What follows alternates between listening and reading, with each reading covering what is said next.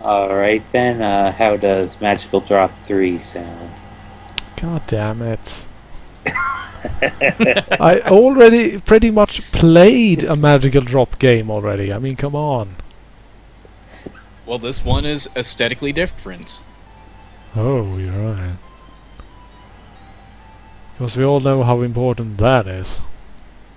Suitable for all ages, but no one underneath the age of 26 will ever be able to get past the second opponent.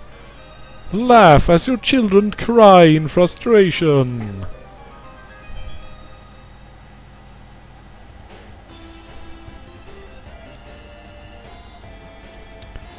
So it's literally the exact same game as the second one, only with even more cruddy animated cutscenes. Oh like god, this music's hideous. These things look like they were done in MS Paint. Yeah, seriously, that's... Whoa, whoa, whoa. Lady, your third eye is slightly offset, I must say. What the hell? That wasn't god, centered at winners all. Tonight.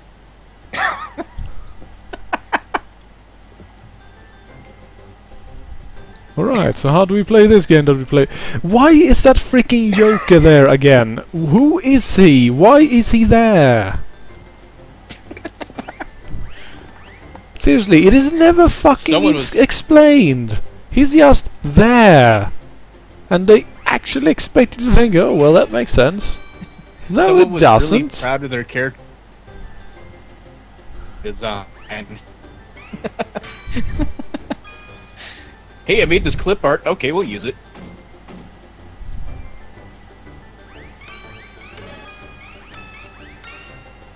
And then the AI shows up, hey, if you are a computer player and not actually bound by the rules of physical movement, you can move this fast. Let's go on a magical journey. Can't wait. Wait, holy shit. God. The bubbly 5-year-old with pink hair and her giant pig is supposed to represent the lovers. I'm not touching that with an 11 feet pole. I'm playing as Justice. Her pig is facing the wrong way. So what you're saying is more good decisions in the character design. Yep. And let's head over for the goal. Oh boy. Select the fire.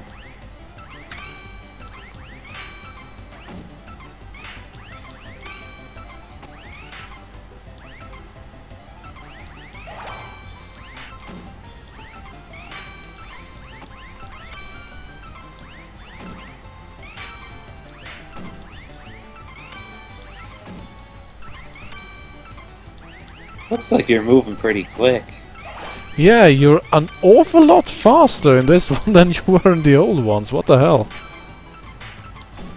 Oh god, what? Maybe they just wanted you to get the game done faster. Whoa.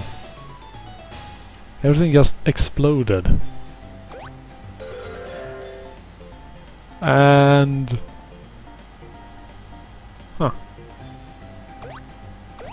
I wonder what that meters to power up. Special stage. I don't know. Whoa.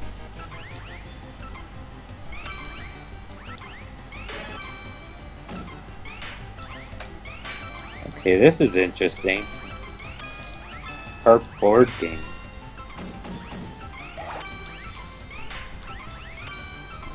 The Japanese really love that for some reason. Making things into part board game for whatever reason. They do it all the time.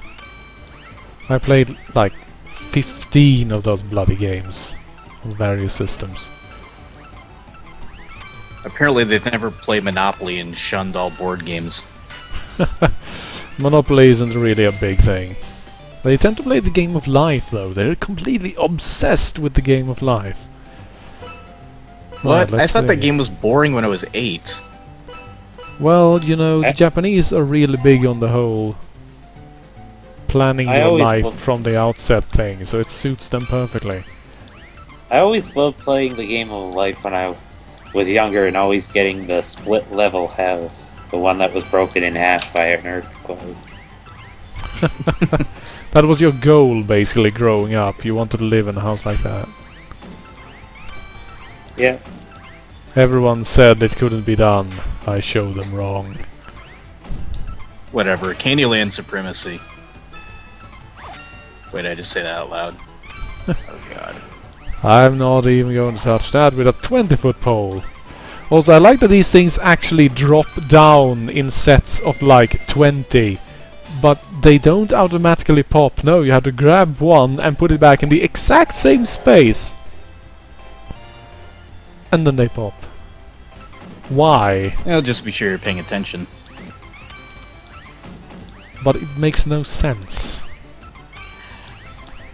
Evil Crow. I don't know.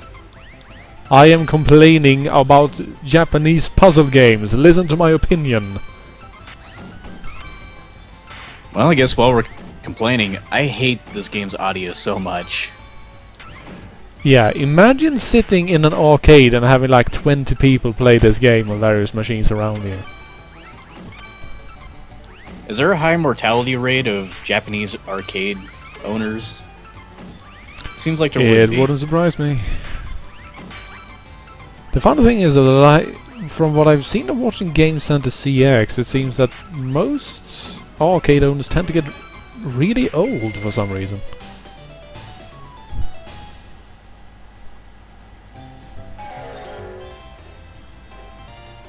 And wait, I didn't even get to move. What the hell, Crow? Why you just gotta be a dick? That's how they roll. Oh. Did you roll a 0 on the imaginary dice? Maybe. I don't know. You can't actually see the dice, so... Still, if there's one thing I can't complain about, it's the tempo, because goddamn, this game on most other systems is horrendously slow, but here we actually have some pretty decent movement speed, which is pretty much my only major complaint in the older ones. Outside of the music and the graphics and pretty much everything else, the gameplay. Yeah, the game looks fun, except for everything that's not the gameplay. Yeah, well, the basic game works. I mean, there's a reason they could make so many of them.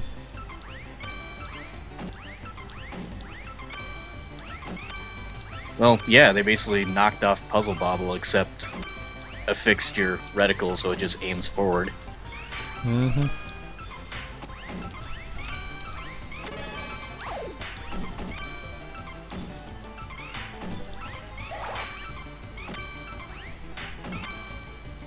God damn, they're speeding up. Pretty obvious that they're not happy that I was actually winning for a while. What? You only put in a quarter? We'll not stand for this. Yeah, surprisingly, he You hasn't played had to use your the second money's credit worth, yet. child. Know your place. Oh no, you don't. Oh. Wait, you can actually cross over to the other side of the screen by walking. Huh. Well done. I learned something new today. Yay. Let's give it one more shot. Wait, seriously. Have you seen how freaking big that map is? This freaking story mode goes on forever. 19 spaces, it says.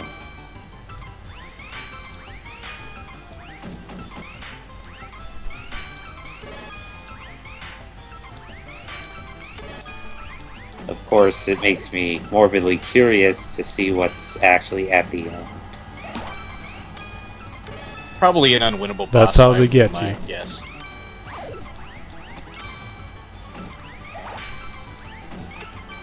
Yeah, you're both right.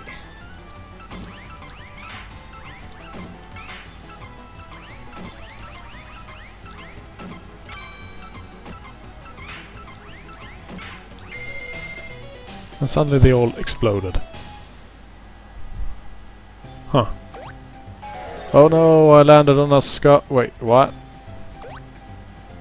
But wait a minute. I only got to move once. Oh no.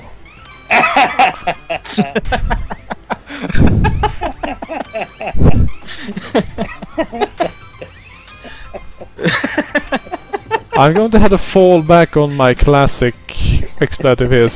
Seriously, yes. Bitch tits. Oh, this game is great. God damn it. I mean, I'm never going to play this game, but it's great. Trolled hard is my only comment. Let's hope you don't roll one this time. Well, the thing is, apparently it's based on how well you do in the actual level, which means that... Oh. Yeah, you see, it says 1 spaces down there.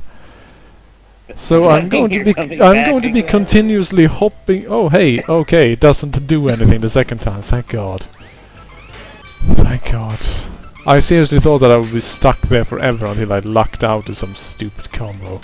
Jeez. Congratulations, you unlocked Limitless mode. Looks like it got longer. Welcome to true infinity mode. You will never sleep again. They will not let you leave the arcade either. You just have to keep feeding the machine money. Beg for mercy. The arcade operator is behind you with a gun pointed to your head like, I didn't see you finish this game yet.